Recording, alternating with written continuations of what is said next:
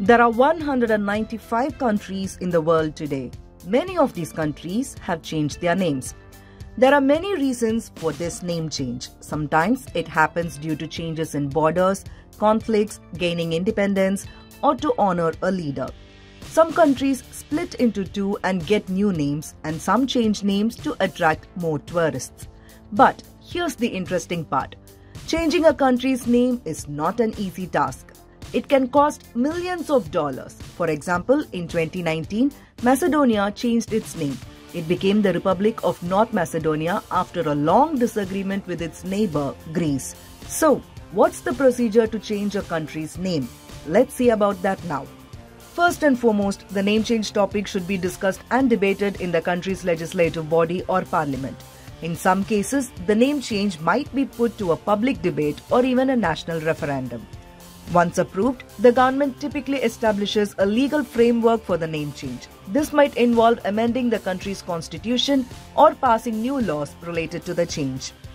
Now comes the international recognition of the new name.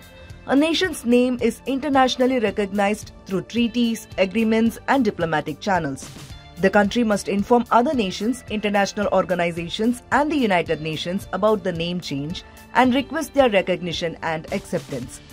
All official documents, including passports, driver's licenses, and government records, need to be updated to reflect the new name.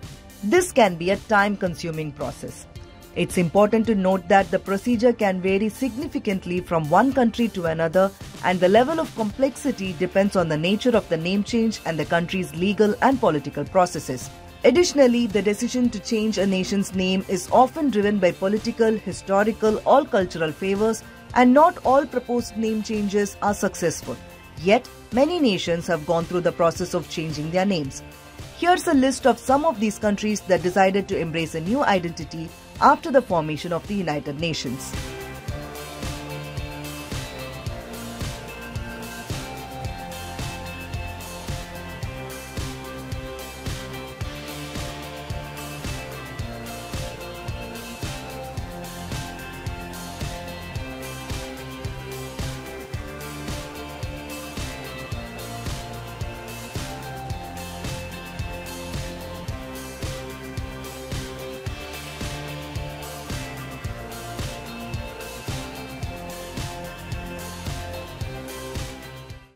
Subscribe to the Federal's YouTube page for more news and updates.